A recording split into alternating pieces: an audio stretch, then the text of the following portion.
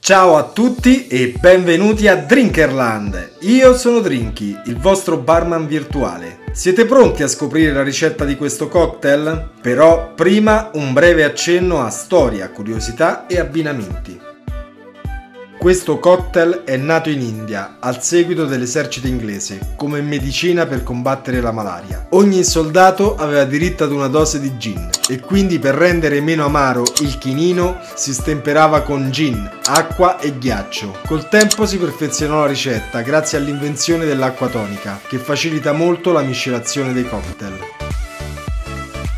Sulle dosi del gin da impiegare non c'è un pensiero unanime, si va dal rapporto 1 a 1 per chi ha voglia di rilassarsi molto, ad un più morigerato 1/3 di gin e 2/3 di acqua tonica. Dipende molto dall'orario e dalla funzione del cocktail. Se sono le 4 del pomeriggio un goccio di gin è permesso per aromatizzare una bibita, ma con l'arrivo della sera si può usare qualcosa di più.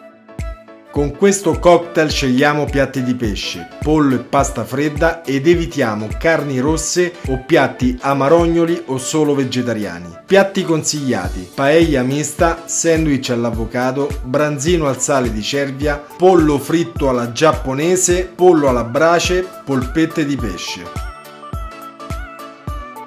Gli ingredienti per preparare il gin tonic sono 40 ml di gin, 100 ml di acqua tonica, una fetta di limone, ghiaccio quanto basta e se volete 2 fette di cetriolo o 2 gocce di Angostura. Per realizzare il gin tonic dovrete per prima cosa riempire un bicchiere highball di ghiaccio, poi versare il gin e colmare con acqua tonica. Infine spremere uno spicchio di limone e guarnire con una fetta di limone.